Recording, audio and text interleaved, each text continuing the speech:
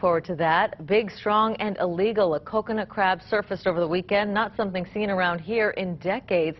KITV4's Laura Amata joining us now with that and another rare finding. Laura. Well, Yunji, two very unusual discoveries in the past week. First, a young emu, then a middle-aged coconut crab, both illegal in Hawaii, and both are examples of humans putting others at risk. Their claws are strong enough to rip through the coconut husk. Strong enough to snap off your fingers and indiscriminate enough to do some serious damage elsewhere.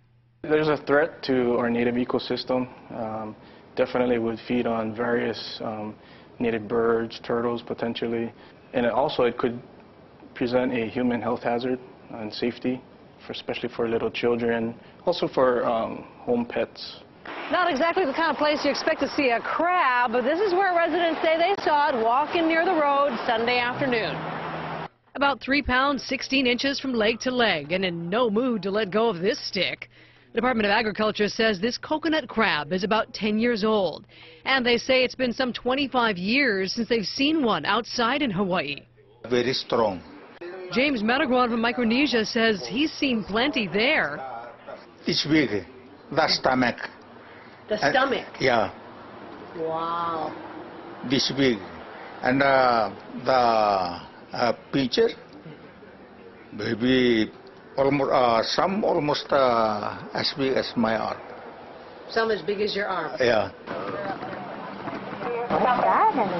Adding to an unusual week for the Ag Department, someone dropping off this 7-month-old emu at the Panaewa Zoo on the Big Island through the state's amnesty program.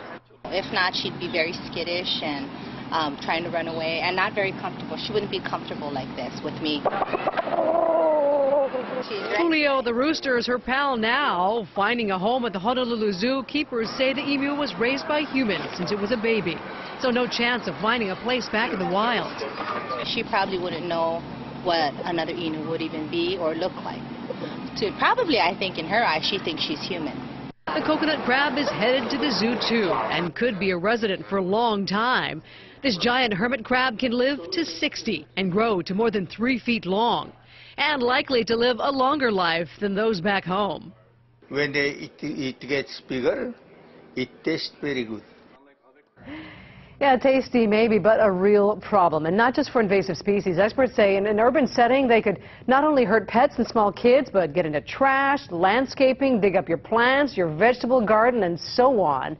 If you're caught with one, it is a Class C felony. That means you could get slapped with a fine of up to $200,000 and spend up to 3 years in jail.